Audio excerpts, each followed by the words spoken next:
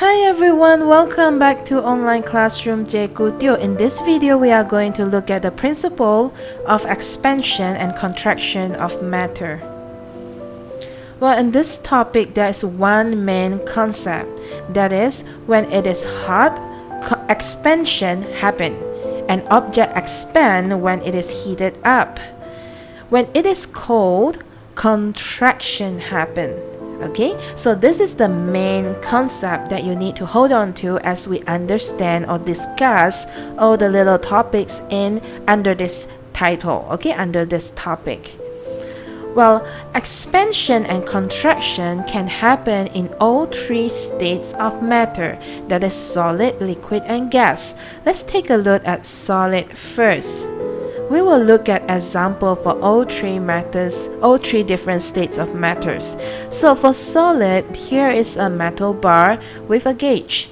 In the beginning, this metal bar will fit perfectly into the gauge.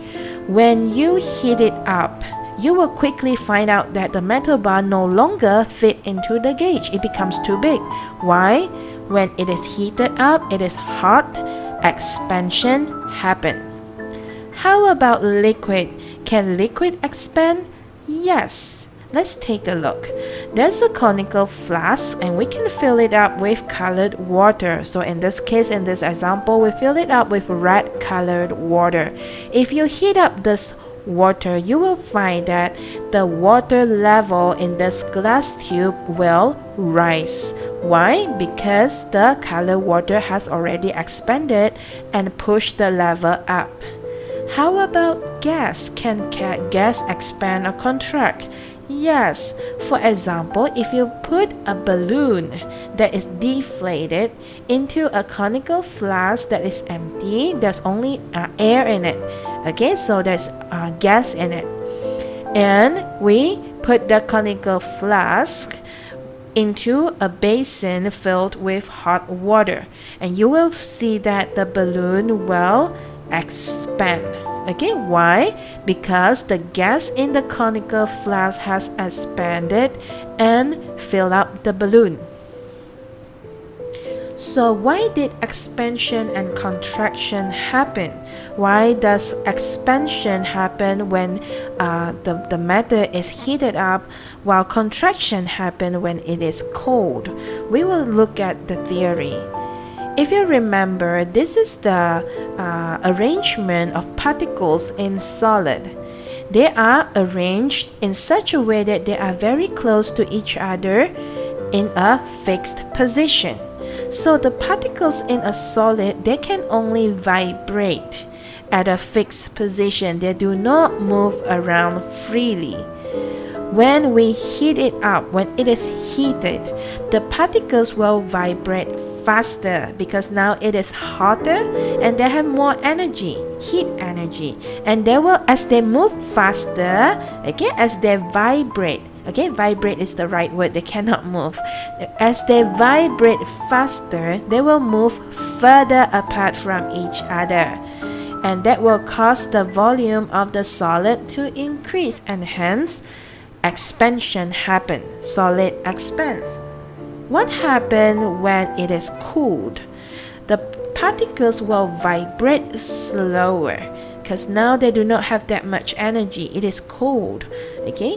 And as they move on, as they vibrate slower, they will move closer to one another, and this causes the volume of the solid to decrease.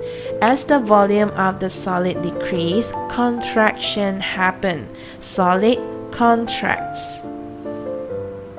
How about liquid and gas? Do you remember the arrangement of particles in liquid and gas? They can move freely. This is the arrangement of particles in liquid, and this will be the gas. Okay, so the rest of the concept is very similar to the solid. When it is heated, when liquid and gas are heated, the particles in them will move faster and they move randomly, and this causes the distance between them to increase. They become further away from each other, and the volume also increase for the liquid and gas, and hence expansion happens. What about when they are cooled? Well, they move slower, and when they move slower, they are closer to each other, which causes the volume to decrease, and hence contraction happen. Once again, the main concept that we have here is when it is hot, expansion happen. When it is cold, contraction happen. What are the uses of expansion and contraction of matter in our daily life? Well, actually, they are very useful. For example, the mercury in thermometer is a heat conductor. We looked at this in the previous video, remember? And how do we read the reading of the temperature from thermometer?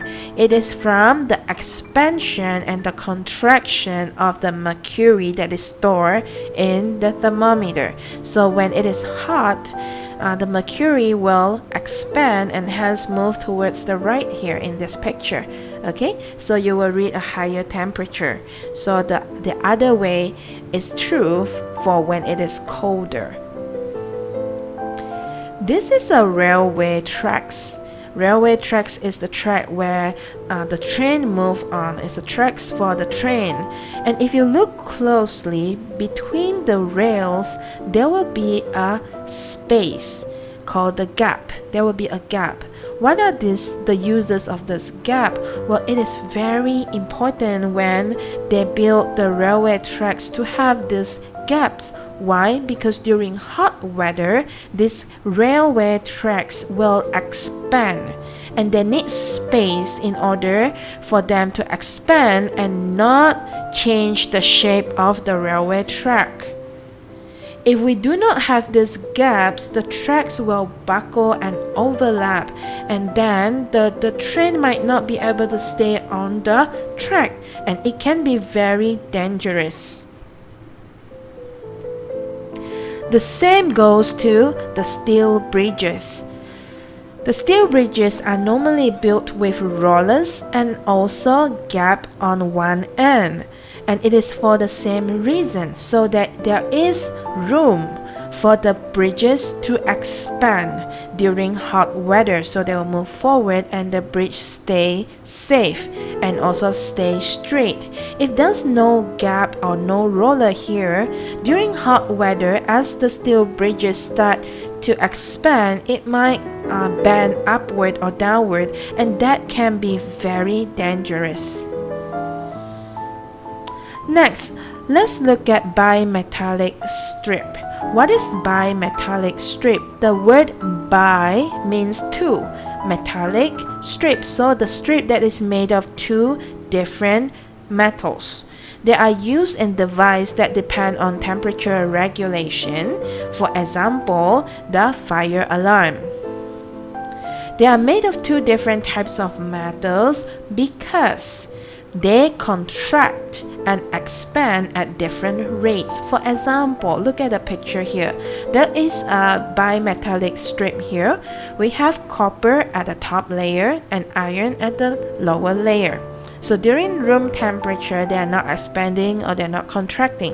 When it is heated up, you can see that the copper actually expands more than the iron.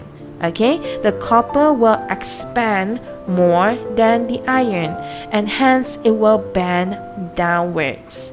And when they contract differently as well. Okay, you can see that they contract differently when it is cool, and the copper actually contract less compared to the copper actually contract more compared to the iron, and that is why copper is shorter and iron is longer and it bends upward. So when do we use this bimetallic strip? Normally in devices that depend on temperature regulation, like the fire alarm system. Fire alarm system is designed with a circuit. Look at this. This is an electric circuit that is incomplete at room temperature. So this is room temperature when there's no fire. Okay, this electric circuit is not complete. The bimetallic strip is not touching the contact point. So this circuit is not complete, there's no electric current that is flowing, and so the fire alarm is not ringing. But when fire happens, the fire alarm should ring. How does that happen?